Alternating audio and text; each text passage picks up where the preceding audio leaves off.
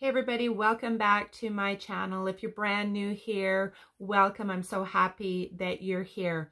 I am Iris Sirianni, and in today's episode, I want to talk to you about what can happen when you start your spiritual awakening journey, why you can't use your new spiritual awareness to bypass your own healing and pain from your past, and some of the things that you are going to learn as you start healing and as you embrace your spiritual awakening. So let's get started.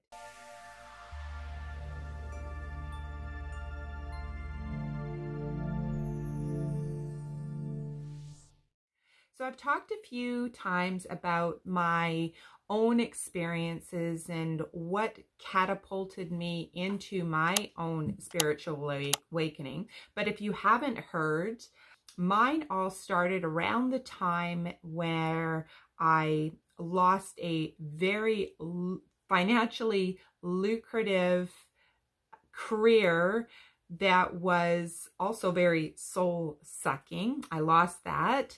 I had to deal with sky-high debt. I ended a long-term relationship that broke my heart, even though I did the leaving.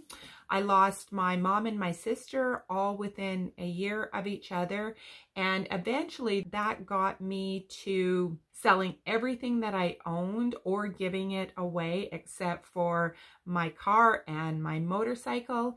And I went out on a journey to heal my broken heart, reclaim who I was, figure out who I was, and figure out where I belonged, because through my whole process, I didn't feel like I belonged anywhere. So I set out on that journey. One of the things that can happen when you start to lose things out of your life, and I did a video recently about why when you're feeling lost in life, it's actually a good thing. And I'll leave a link to that video below in the description box below. And if you're watching this on YouTube, there will also be a link in the top right-hand corner. But when we lose so much in our lives within a very short period of time, to me, that always represents that you are being called to the next big thing in your life. But also, when you lose so much in your life, you lose so much self-confidence and self-esteem. And for me, it seemed like I couldn't rub two pennies together for long enough to get any real traction. So whether that was financially or whether that was figuring out where I belonged and where I wanted to live and figuring out who I was, there didn't seem to be enough traction for long enough in order to get some momentum going in your life and getting back to that place where you would feel a sense of stability and safety. And my own experience was that my own awakening really left me completely unsettled in my life. And when you feel that unsettled for such a long time, it really leaves you feeling a bit unsafe in the world. So that was my experience. So at that point in my life, I found it to be incredibly difficult to have to rely on other people for support, because I have always been that person that would financially support and support in other ways as well, in terms of emotional support. So now all of a sudden to have the tables turn where I had to actually rely on other people to help me get through a very difficult time in my life, that was really uncomfortable for me. But it's also very humbling, and it teaches one to be the receiver of other people's love and their desire to want to help you, because people do want to help you during tough times, and not be so resistant to help. So for me, I knew when I started to awake spiritually that something was really off within me, and everything that I used to like, I didn't like anymore. The lifestyle that I was living, food choices, the work that I did, even people, everything seemed to be slanted. And in that place, because nothing resonated for me, what happened is I started to become interested in spiritual and esoteric things. I tried chanting and yoga, and I went to meditation groups to learn to meditate. And I started spending way more time out in nature instead of being around a lot of people. I found a lot of comfort and peace and grounding being out in nature. And I'm a people person. I actually quite enjoy being around people. But during that phase of my life, I didn't want to be around people. I wanted to be in nature and be around trees and animals.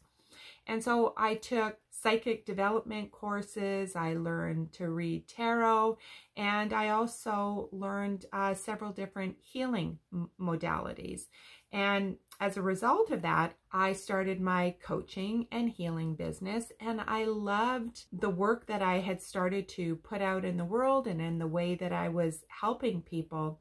But there seemed to be a disconnect here, because I started to bring all of this wonderful new stuff into the world based on where I was at, my level of understanding of spirituality at that time, and it felt really good. But there was also that inner struggle of having low self-confidence and low self-esteem, and it really was the oddest thing, because why would I feel so down on myself on the inside but feel so good in my newfound spirituality? And like I said, there was a real huge disconnect in that. So what I didn't understand then, and what I have come to understand now, is that you can't bypass your own healing and trauma with your new spiritual journey. Here I am, we're evolving and growing spiritually, and this feels really good, and it feels so in alignment, but you feel that disconnect, like you can't bypass that, because you actually, your past and your trauma, whether it's big T trauma or little t trauma, is what got you to where you are today. It has served you well in some way, shape, or form, but we need to be able to heal and integrate our past and our trauma, because that is part of us. All parts of us, the parts that we don't like, the parts that we wish we had done things different, the things that have happened to us, they are all parts of us, and we can't deny any part of us. So trying to spiritually bypass because it feels so good will actually slow down your ascension process. So if you are on that spiritual journey and you are just really feeling good about life, but you feel that there's a bit of a disconnect in there as well, take a moment to heal pieces of you that are starting to percolate to the surface, because you know what's bubbling up to the surface. But the problem is that we don't want to look at what was in the past, because a lot of times, depending on the trauma and the pain and the heartbreak and the scars that are left there, we might not want to go and revisit it. But it is so important not to miss this step, because it's going to want to percolate back up to the surface at some time for you to look at. And it's not easy, but I really encourage you to do that. So let's look at some of the things that you are going to learn as part of your healing and your ascension process. You are 100% going to learn to love yourself. And when I say learning to love yourself, it can mean looking in the mirror and repeating, I love you, I love you, I love you, which I do sometimes to this very day when I'm feeling a little bit bluesy and tune into the fact that I'm being a little bit hard on myself. I will still repeat in my mind or look in the mirror and just say, I love you, you know, you're great. You're doing a great job. Self-love embodies so much more than our self-talk. It's how we see ourselves. It's the value that we place on ourselves. It is the boundaries that we have, and it is so much more. And you will learn to love yourself in a way that you never have before, beyond all of the aesthetics, which is beautiful. There's nothing wrong with making yourself good, but it embodies so much more than that. And if you want to know where you are on your self-love journey, there's a link somewhere up here shortly where you can take a quiz that I've created to tell you where you're at on your self-love journey. And I'll also leave a link in the description box below. It's just a fun little quiz. Okay, something else that you're going to learn about yourself is how to accept all parts of you, from your personality to your likes and your dislikes to how you look. Forgiveness is also wrapped up in here, and I'm going to talk about that in just a couple minutes, but it's the acceptance, the full and complete acceptance of who you are and where you are at in your particular life at this particular time. Because sometimes we will judge ourselves based on where we think we should be, based on our age, or we should have accomplished more, or we should be farther along. There is no comparison there. It is a complete acceptance of yourself and where you're at, and really letting all of that be okay.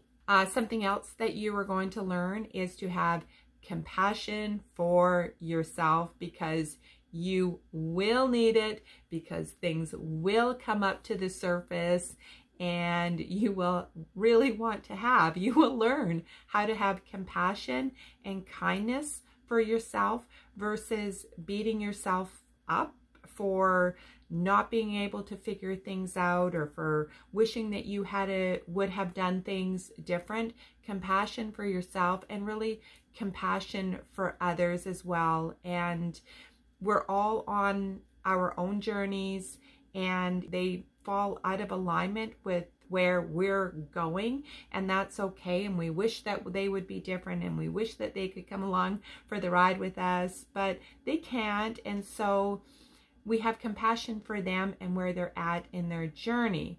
So with that, you also learn boundaries, because sometimes it's family members who aren't ready to join us on the journey. And so we need to establish healthy boundaries for ourselves, which is something else that you learn, is how to have boundaries, not just with friends and families, but in life, and being able to have an awareness of what your capacity is for what output you have. And you have boundaries for, I only have this much available to give, or I have none available to give. And you don't beat yourself up and step into people pleasing just because that's a pattern that you've also always done.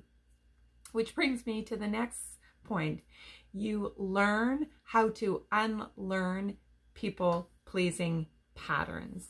And so many people are people pleasers, and wanting to help people and to make their life easier isn't always a bad thing. But sometimes we can get caught up in these extreme learned people pleasing. So through the awakening, you learn how to unlearn being a people pleaser. You also learn how to unlearn and heal unhealthy attachment patterns in relationship, and learn how to feel more secure in relationships.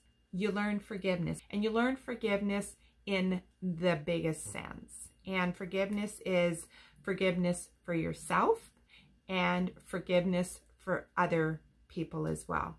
You will learn to trust yourself more, and you learn to listen to what your body is trying to tell you, because our body will always know well in advance of our mind that something that we're doing or something that we're engaging in is not right for us. So because the spiritual journey really does embody a level of self-awareness, you start to work inwards and you start to tune in to how you're feeling, and then you start to trust what you're feeling in your body as a navigation system to, this is good, this doesn't feel good, maybe I shouldn't be here, maybe I shouldn't be doing that.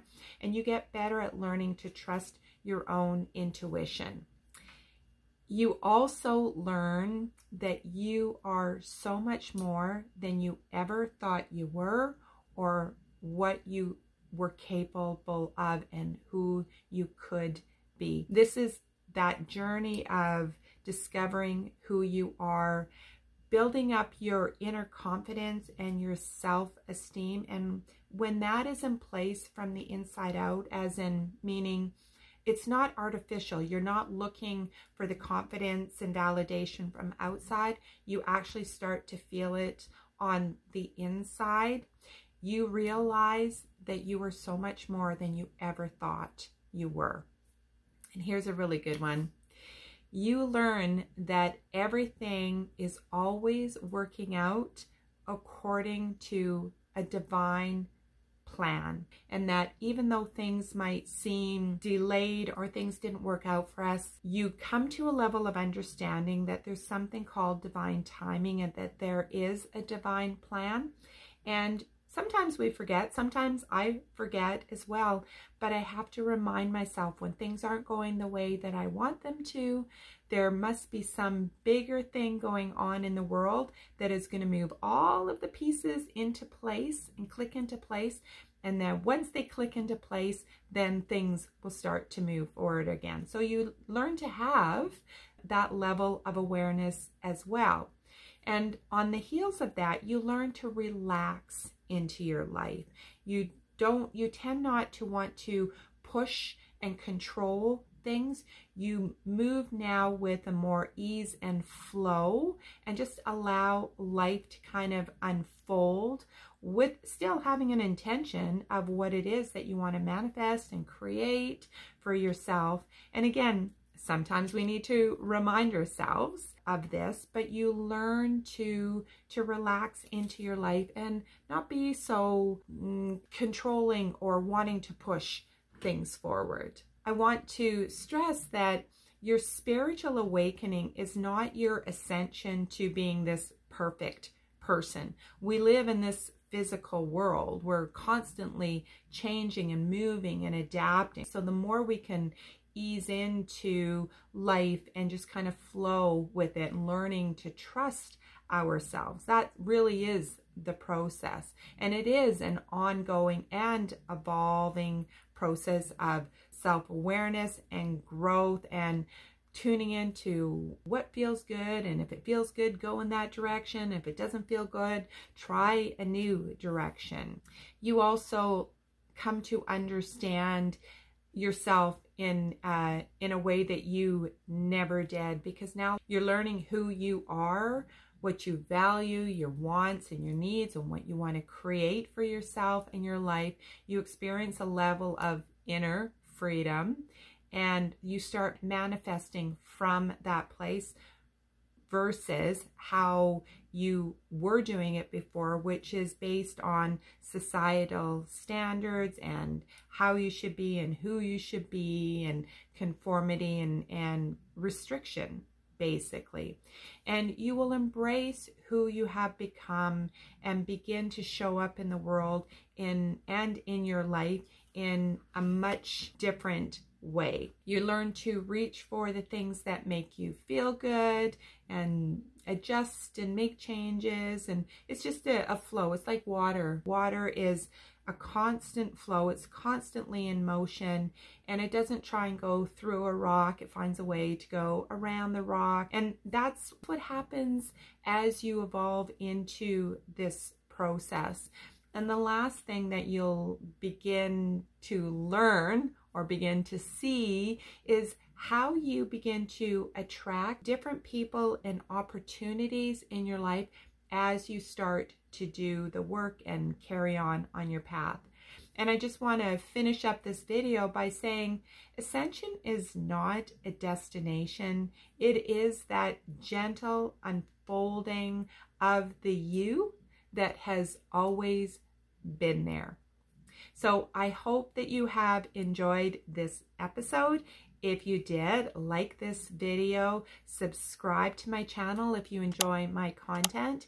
And until the next video, until I see you again, take good care.